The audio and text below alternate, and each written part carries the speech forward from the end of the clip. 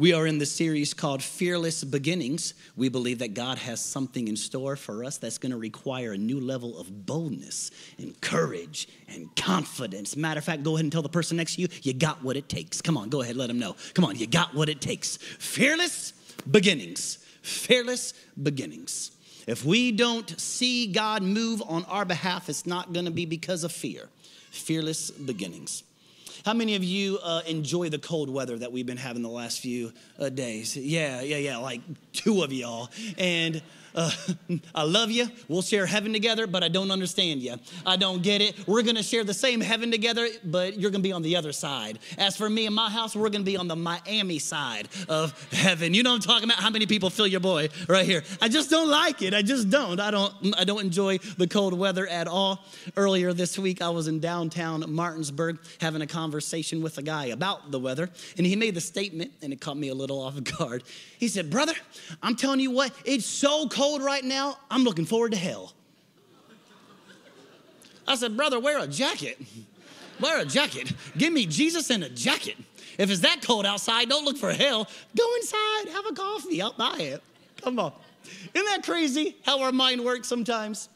There is a psychological phenomenon. It's called survival instinct. It's where our body and our mind will take us to extreme places for self-preservation. Anything to stay alive, stay alive, stay alive. Get me out of this discomfort. Get me out of this pain. Get me out of this drama. Get me out of this hurt. Get me out of this, whatever this is for you. Our mind will go to extreme measures for self-preservation. The problem with that is that self-preservation can sometimes lead us to self-destruction. We're actually damaging ourselves, trying to preserve ourselves from pain. Woo! And what is true of the physical is true of the emotional and the mental, and can I just say it, the relational. Some of us, we have been through some stuff. We've been through some challenges. We've been through some storm, and it hurt. And there's no placating that. It hurt. There's no candy coating that. It hurt. Everybody say, it hurt. Yeah. And if you're anything like me, what we tend to do then is build up walls and a facade, and we'll throw out our elbow, and we'll keep people at arm's length because we never want to be hurt like that again. What's that all about? Survival instinct, self-preservation, going to extreme measures so that we won't feel that pain again, not realizing that in the self-preservation, there's self-destruction. In order for this to be a new year, we're going to have to allow God to do a new thing. And it's going to require us to do something that we've never done before, or do something that we used to do, but we put it down. But now we're going to have to pick it back up. We say it all the time. Happy New Year in January. Maybe it is, maybe it's not. For some of us, it's happy last year repeated. Happy a very familiar year yet again. No. We're going to break some things off of our life this year because we're going to do the hard work in developing a new mindset so that we can be a new person. Come on, somebody say Happy New Year. Let me put this in your spirit. A couple verses for you. 2 Corinthians chapter 10, the Apostle Paul wrote the church in Corinth, "We take captive." This is not a passive statement, is it? No, this is an aggressive statement. We take captive. We got some work to do. We take captive what? That person, that problem? No, because sometimes we can't do anything about them. We take captive our thoughts. Everybody say, think about it. Right. We have to think about the thoughts we've been thinking about, and we take them captive, and we make it, we force it, we hammer it to become more like Christ. How can we take our thoughts captive if we're not willing to confront toxic thoughts? The Bible saying, let's do it differently. 1 Peter says, cast all your anxiety on God because he cares for you. So not only is God a mighty God and he can do something about what we're stressed out about, he wants to do something what we're stressed out about. Why? Because he cares for us. But how can we cast all of our stress and anxiety and worry and fear and dilemmas and traumas and drama on God if we're too busy protecting our own emotions? Cast your cares on him. How if we're spending all of our time building walls of self-preservation? Imagine somebody gave you tickets to an all-inclusive resort in the Bahamas. Come on, that's what I'm talking about. Yes, Lord, I just want to be used by you. I just want to be used by you. This is an all-inclusive 5-star resort right about now. It sounds pretty good, right? I'm talking about jet skiing. I'm talking about golfing. I'm talking about spas. I'm talking about the infinity pool. Day 8 of 21 days of prayer and fasting. I'm thinking about all-you-can-eat buffets. Come on, somebody. I feel the Holy Ghost on that. Oh, I feel it. Imagine you're on day 8 of this extended stay vacation, and it dawns on you, I've not changed my clothes since I've been here. I'm still wearing the nasty, dirty, stanky sweatpants and hoodie that I wore for comfort on the airplane. I've been scuba diving in it. I've been going to the restaurants in it. I went to the spa in it. I went jet skiing in it. I went and played golf in it. I stank. And the reason why you stank is because you haven't changed your clothes. And the reason why you haven't changed your clothes isn't because the luggage didn't arrive.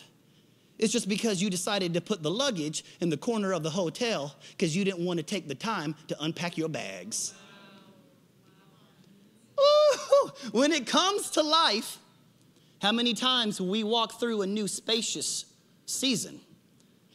The Bible says that God came to give us life and life to the fullest. And sometimes I'm just wondering if new seasons feel like the last season and a prolonged traumatic season because we don't want to deal with the luggage in the corner. Because it's going to take a little bit of time. But tell the person next to you, you stink. Just let them know.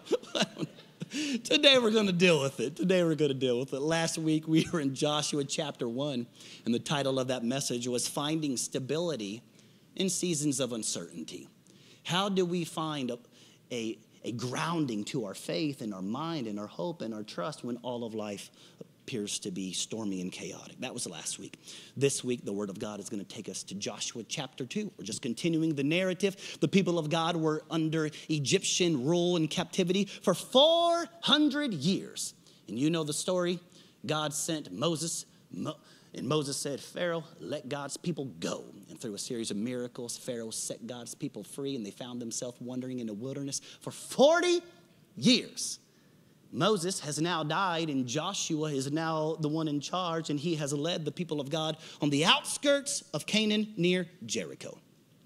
That is to say, they are on the brink of entering the promised by God land and season. Knock, knock, who's there? It's their destiny. Woo, they are so close. This is last year's New Year's resolution, but now it looks like it's going to come to pass. When we fast forward, the narrative that I'm about to read is Joshua chapter 5, and it gives us this idea that Joshua, their fearless leader, he woke up early in the morning and he walks away from the rest of the camp, and he's on this solitary, isolated path, and he's walking around just a few hundred yards away from Jericho. Jericho is being occupied by giants. It's a fierce people.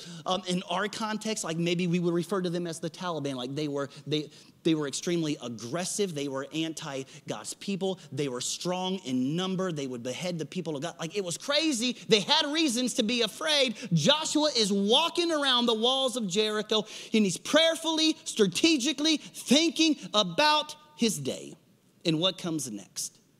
Now, this is not in the Bible, but I just want to point out what could have been in the mind of Joshua. Sometimes we do ourselves a disservice from understanding the tension of the text when we just refer to these people as Bible characters, like a Harry Potter novel. No. These are real individuals who just happen to be in the Bible. God is using their story to confront our story. Joshua was a real person. He would have battled the same thoughts that we would have been battling if we were in his sandals, right? And I'm just wondering if he just looked up and he saw the walls of Jericho, and if his mind didn't go back several years earlier when Moses has brought them to this place. See, this wasn't the first time Joshua and the people have been here. Joshua's been here before. It was under Moses. Maybe you remember years earlier. Moses had sent in the 12 spies to go spy out the land and then to bring back a positive report of the promises of God. And the first half of their report was filled with good news. you can just see the chairman of the spies coming up to Moses. Mo, you ain't gonna believe it. It's incredible.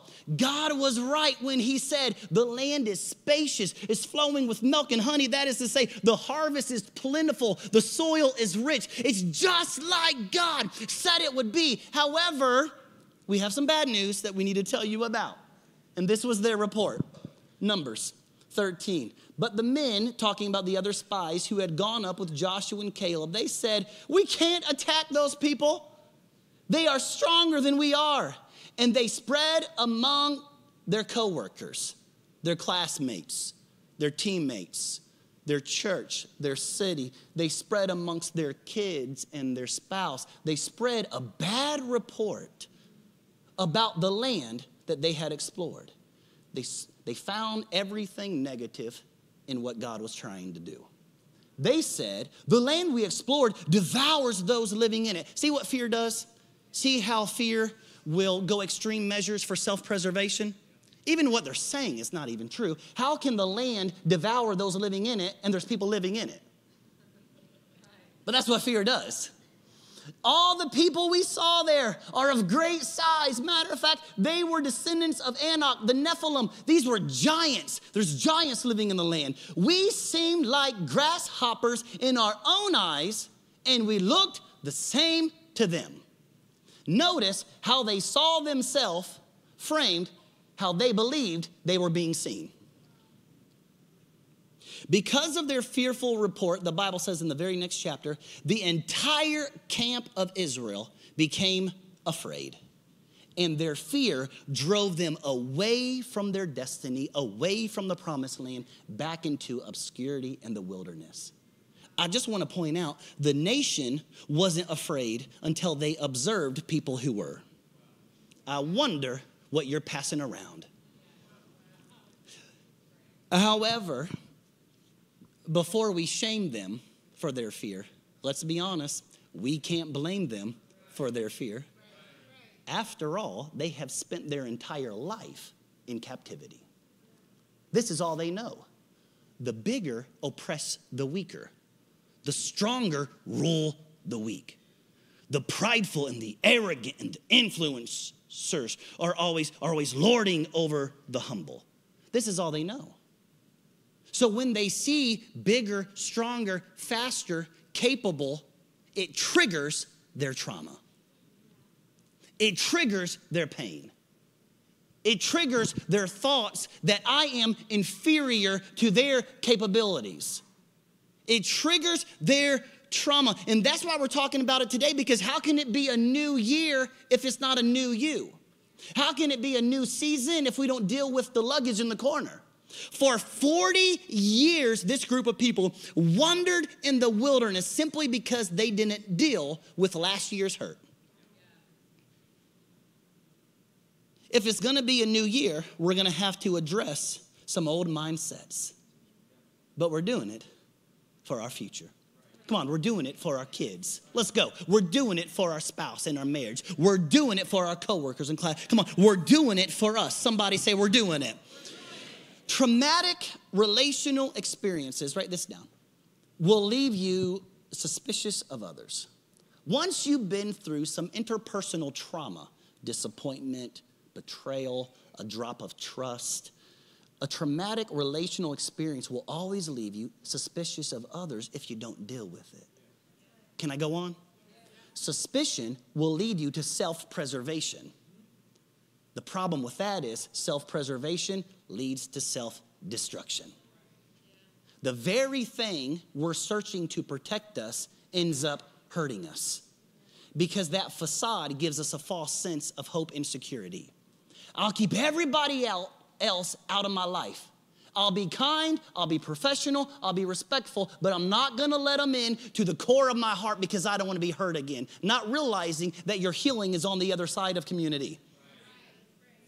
Watch this now. Traumatic relational experiences will have you becoming both investigator and prosecutor all at the same time. It's where you're walking around searching for evidence. I spy with my little eye. You're up to no good. And I'll prove it to you. Why did you look at me that way? They didn't look at you no way. They had some something else on their mind. But see how pain in our past projects onto other people, our internal pain and struggle? Pastor, you're preaching good. I know, because I've lived this junk out. Why did they give me a half smile? Who cares how they smiled? Hey? Why was that conversation so short? What was up with their body language? Why did their eyes go to the left when they answered the question? Maybe because something caught their eye. But see how paranoia paralyzes our peace and it imprisons our perspective? So now we're just walking around I spine with my little eye, investigator mode, trying to pick up evidence that validates their problem. Why did they use that word? Why wasn't I invited? And then what happens is, are you ready for this? Like, we just getting up in the weeds this morning. What happens is we start fighting battles that aren't even real. We start reading between the lines when nothing was said. We start assuming the worst about other people. Oh, I know they up to no good. No, the devil's up to no good. That's why he's up in your business. You start overcomplicating simple questions. They just ask a question. Why are you writing a novel? Well, you start turning their bad day into your bad day. You start reading tone into their text messages and emotions into their email. I'll never forget. This guy sent me a long text message about something that he didn't really care for, and it was like a Harry Potter novel. It was crazy in length. And so I said, hey, I'm having trouble understand. Could you help clarify a couple points for me? Da da da da da. He sent me back another grand article, and then it clicked on, oh, I know what he's trying to say. And so I wanted him to know, oh, I get it now. So I simply responded, okay, I get it, exclamation point. Oh, okay, I get it.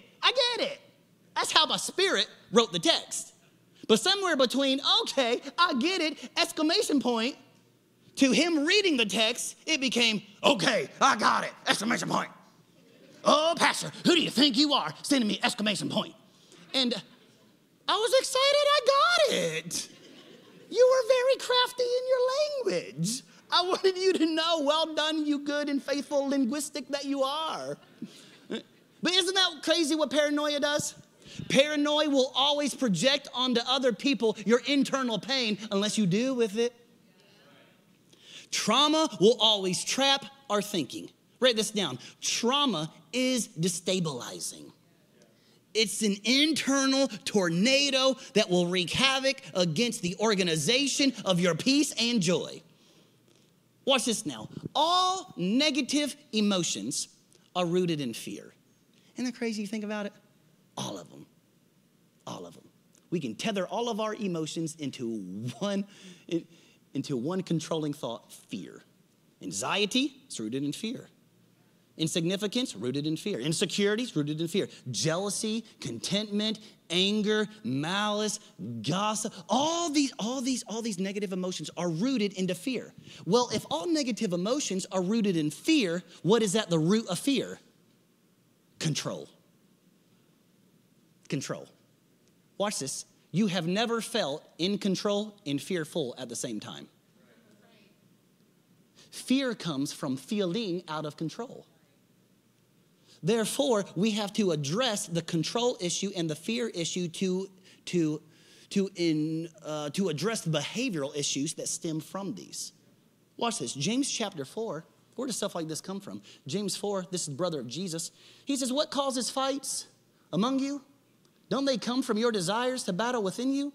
You desire, you want something, you want to control something, the outcome, that person, the situation, the result you want, but you do not have it. You can't control it. So you kill. Now, maybe you're not walking around murdering people, but maybe you are with your words and negativity. Maybe you're murdering your own peace and joy and faith in Christ because you want and you don't have, so you covet, you want control, but you cannot get it, so you fight again. You do not have because you're not giving God control. So watch it. This verse is telling us that fear can be spiritual. Because at the core of our emotions, we haven't given control to God. So fear can be spiritual, But now let's just break it down to where we really live. Are you ready? Fear can also be natural. As in, if you're taking notes, learned helplessness. Where we become afraid because we taught ourselves how to be a student of fear. Whew. You teach yourself what to do with your emotions, and you teach others how to treat you with your emotions. Learned helplessness. Let's look at this. Academic failure. I tried really, really hard, and I studied a lot to make a decent grade.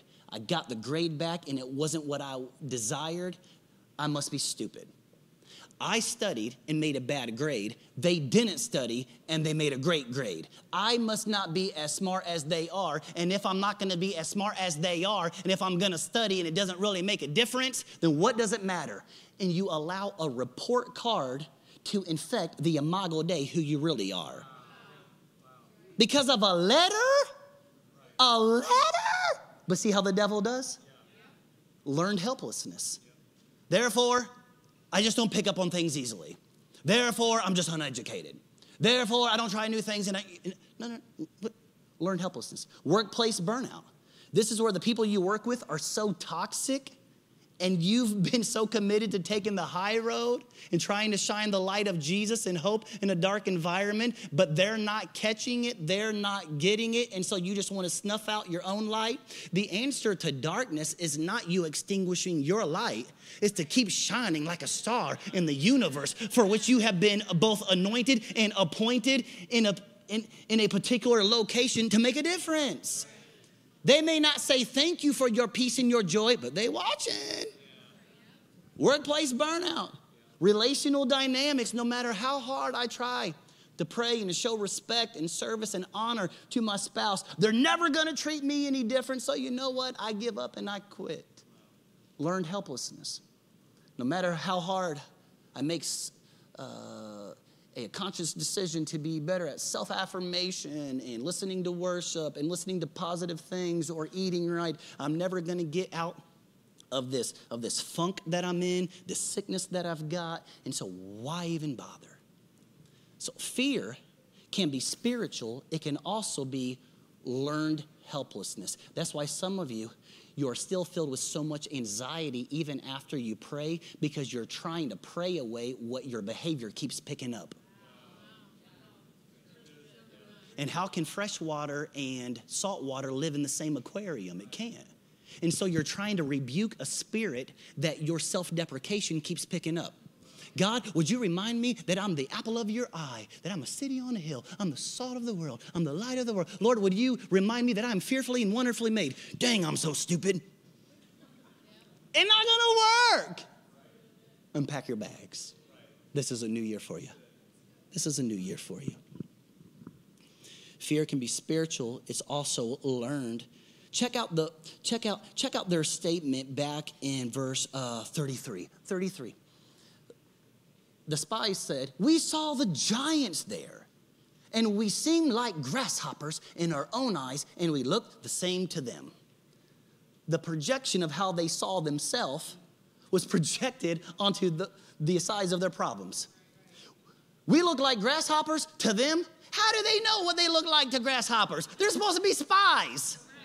They don't know what they look like to the giants. You're telling me that these spies went into the promised land and they took a survey with their little clipboard and the little Sharpie pen?